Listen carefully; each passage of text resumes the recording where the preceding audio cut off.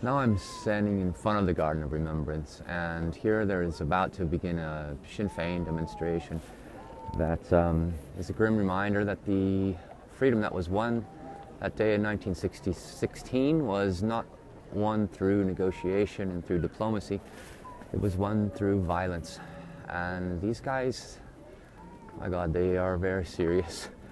And it's a testimony that it's still, things are a little bit tense because there are so many police around, and I know they're here just to make sure that it's a peaceful demonstration, but it's also a reminder that things weren't always so peaceful here, and sometimes things occurred that were necessary for them to achieve their freedom that were not pleasant.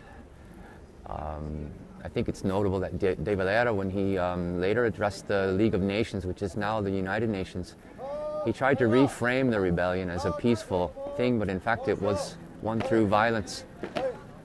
And these guys were obviously exercising their right of demonstration, but there is a tension there as well.